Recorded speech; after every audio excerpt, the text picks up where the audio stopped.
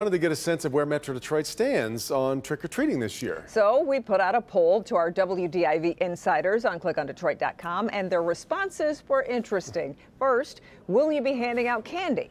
47% say yes, 52% say no. The no's get even louder on the question of trick-or-treating this year. 61% say no, 38% say yes. So now the big question is, how do you celebrate Halloween safely? Steve Garagiola consulted with the real experts. Steve? When our kids were young, Halloween was as big a celebration as Christmas, which might explain why I still have all these boxes of Halloween decorations on the shelves in my basement. Halloween is different for me now. Of course, this year, Halloween is different for everybody. Daddy! I've always enjoyed Halloween. I dressed up in a costume with our kids every year. There was the year of Merlin the Wizard. And there was the year of the big dog. Oh, they really like the big dog. You get the idea. It may surprise you that for many families, Halloween is the biggest holiday of the year. We do Halloween from about January 1st until Christmas Eve, it seems. I dare you to ring it. Courtney Opalco and her family set up a big display on their front lawn every year. Well, mostly it's her husband. It's tradition. He and his brothers and his dad work together every summer building new monsters. They put up their monster display early this year.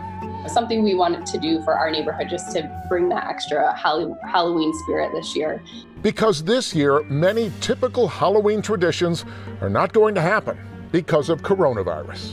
We decided that we just didn't feel comfortable with trick-or-treating this year, just not knowing how that is going to look at every house.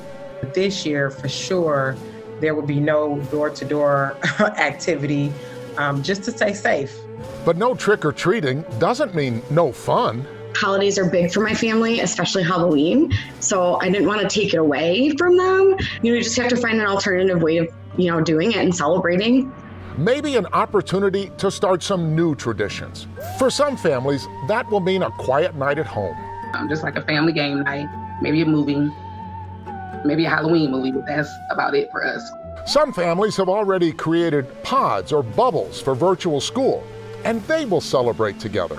We're getting together with another family that's part of our bubble, and the 8 of us are going to have a costume party, and we're doing an indoor trick-or-treat.